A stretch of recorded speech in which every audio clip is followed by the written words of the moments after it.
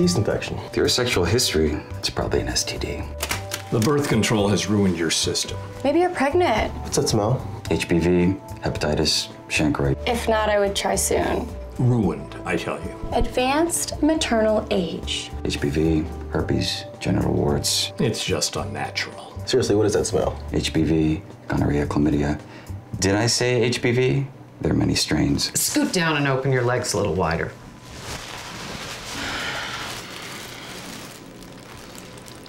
It hurts. Feels like little bombs going off inside of me.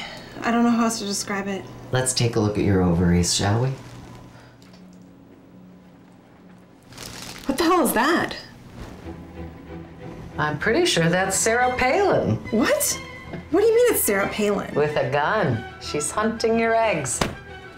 Ow! How the hell did Sarah Palin get inside of me? Ow! My eggs! Oh, she's a great shot. Hey, it's like Mike Pence is... Who? The Vice President, Mike Pence, is golfing in your cervix. That could be part of your discomfort. I hate golf. Well, a girl like you should be grateful. His golf cart is acting like an IUD, which you're gonna need now that he's cut access to birth control and abortion. What? Since when? What is going on? You're not a lesbian, are you? No. Wait, why? He's in there and he doesn't take kindly to same-sex stuff. I am Jewish. Oh, I'm sorry. You're screwed. Ah, but I think I found the source of your pain. It's your uterus. What is it? Your uterus has been trumped. What does that mean? President Donald Trump has built a wall around your uterus. That's a beautiful wall.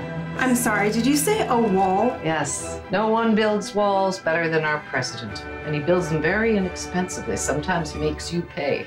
What? Yeah, since he's been elected, I've seen a growing number of trumped uterine walls. Oh, but I never agreed to any of this. Unfortunately, you don't have any choice in the matter. You're going to experience cramping, your pubic hair is going to look like a comb over, and your vagina is going to turn orange. Orange.